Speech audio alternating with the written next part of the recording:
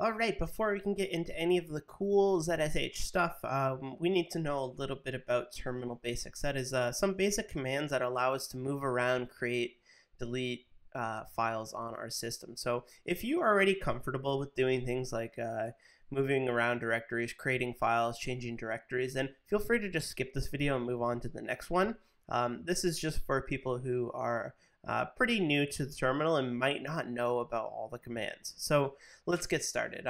What I've done here is I've just actually opened up my terminal window. It actually might look a little something like this for you. It's just green and black. It might be just white and black. Depends if you're on Windows or Mac or something like that. So the first command we need to type in is called pwd, and that stands for present working directory.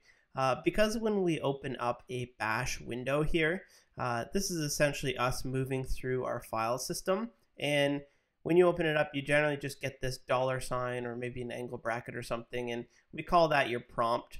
And it expects you to know exactly what you want to type in. So first thing I always want to know is like, where actually am I in this machine? So pwd, and it returns /users/westboss. So that means I'm in my users folder and I'm in my /westboss folder. So that's great, but I'm actually going to work out of my Dropbox today. So I need to go into my Dropbox folder. So the command that we use for that is cd.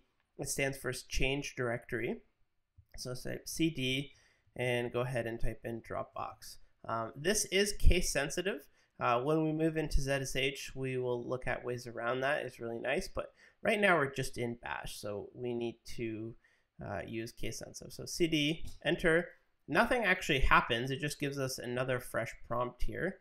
But if we type in pwd again, you'll see that I'm in my Dropbox folder. Great.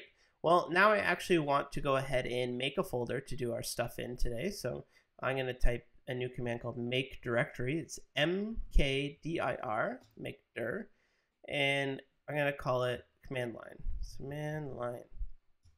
Good. Now if we type pwd again, we're still in Dropbox. So this is something a lot of newbies accidentally do, is they assume that since they made the directory, they're actually in the directory, and we're not. So we do again cd command line. And then if we type pwd, you can see that we are clearly in the command line.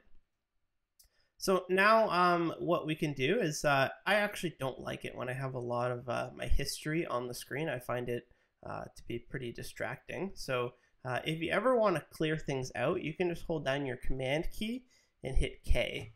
On others, I think it's control and hit K, and that will just clear it. So think of clear with a K. It'll clear out everything else that you did previously. So now I want to say, just double check, where are we? Good, we're in the command line.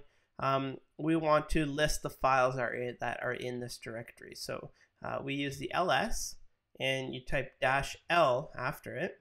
Or you can just type ls as well, or ls-l. And when we type that, nothing happens, and that's because this folder is totally empty. So we need a way to actually start making things. So let's go ahead and make another directory. So make dir, let's call it CSS. So CSS. Now if we type ls-l, you'll see that it says a whole bunch of stuff, westboss staff, December 11, etc., etc. Sorry, December at 11:02. That's the time right now. And this is the directory name. If we type ls, you actually just get a short form of that. The -l means long, and it just gives us all the information that is associated with that.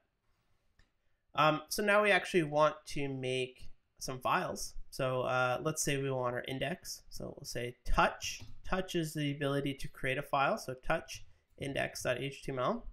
Again, let's do ls. Look, we've got CSS folder. We've got our index.html. Right now you can't tell, is this a folder, is this a file? The only way you can really tell is there's a extension on it. With ZSH, we're going to have some color coding there so we know what's a folder and what's a file. Let's say I wanted to create my style.css. I need to go into the CSS directory, so I'll do cd css. Type pwd again, make sure we're there. Good. We're in the command line directory, but we're in a child directory called CSS. And again, we can just say touch style.css.